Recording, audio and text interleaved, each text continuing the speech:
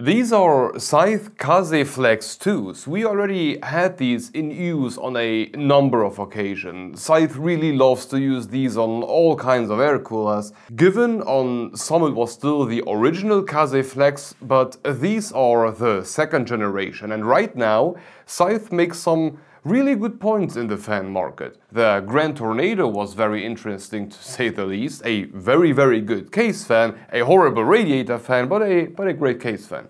So for today there is something to expect of these, but these are not just regular Kaze Flex IIs, these are the 2000 RPM ones. They exist in different versions. There is a 1200, 1500 and this 2000 RPM model pushing up to 90.28 CFM at up to 2.67 mm of H2O.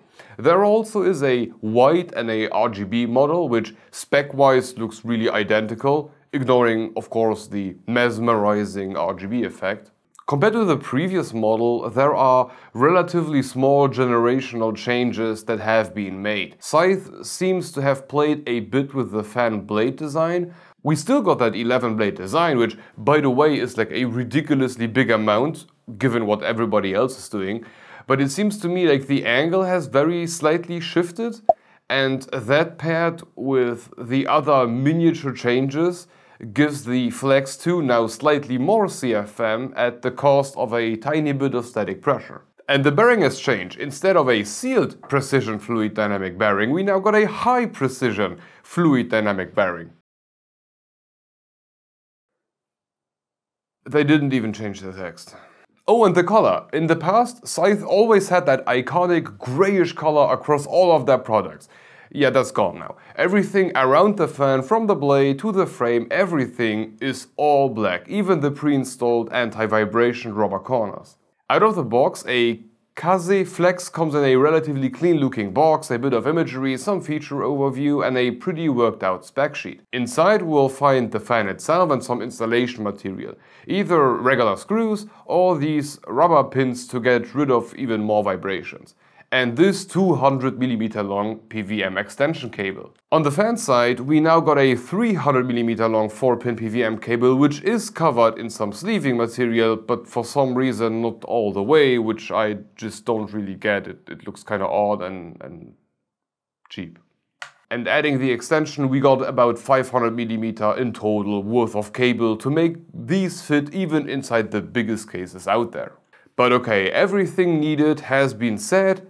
Let's do some benchmarks. We first tested the Kaze Flex II using the Case Fan Simulator, which measures the CPU temperature underneath a passive Nokia P1 in a wooden box where two fans recycle the air within it. Spinning at the max 2000 RPM speed, the Kaze Flex II managed to keep the CPU at 42.9 degrees C above ambient, which is a surprisingly good result. It's right next to the new Lee & Lee Uni fans and on the exact same level as the EK Loop FPT fans, so very good so far.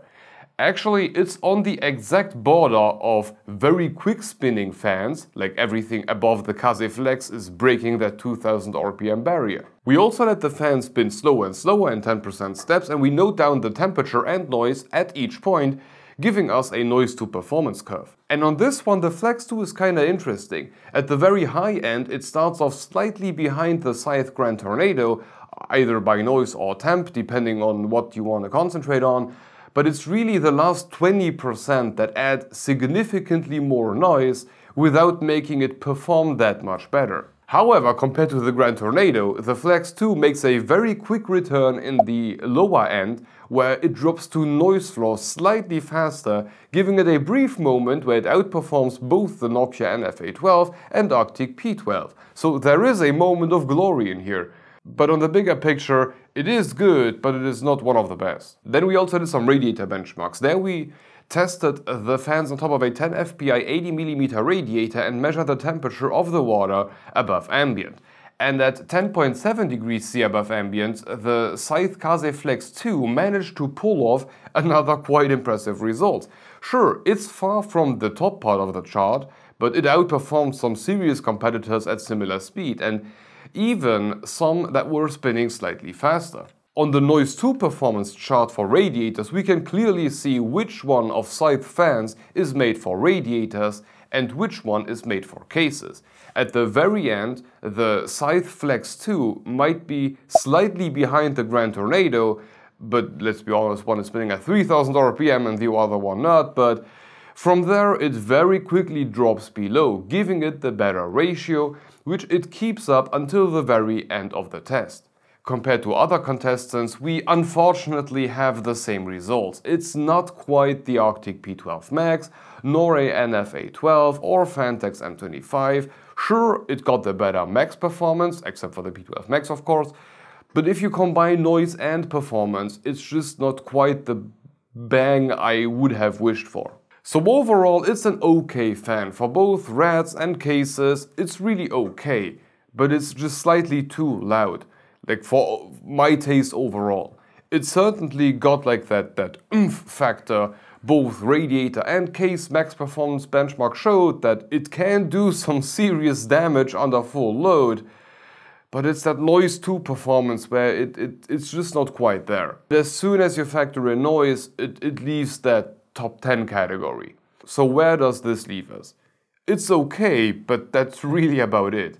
And the same for the price. I had a hard time finding these here in Europe. All I could find was the 1500 RPM version for 27 euros and a white 2000 RPM version for 30 euros.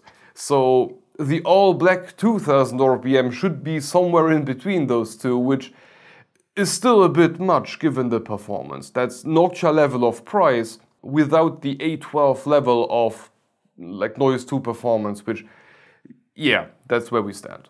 And this should be all for Scythe and their Kaze Flex II. Interesting, yes, but not quite what I would have hoped for. And at this point also a huge thank you to Scythe for sending these over.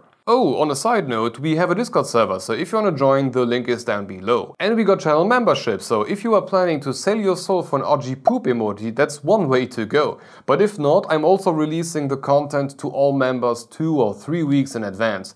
Except for the NDA stuff, cause you know, I don't want to get sued. Additionally, you can rest assured that the income will not only keep the channel afloat, but it will also serve to あのクソ刀を頼むのはこれで4回目だから、もう終わりだ。クトゥルフの怒りがあなたに降りかかり、動物を撫でずにあなたの家に侵入し、永遠の空の状態に置き去りにしますように。クトゥルフの輸送には費用がかかります。バスのチケット代は会員が負担します。Thank you for watching and hope to see you in the next one. Bye bye.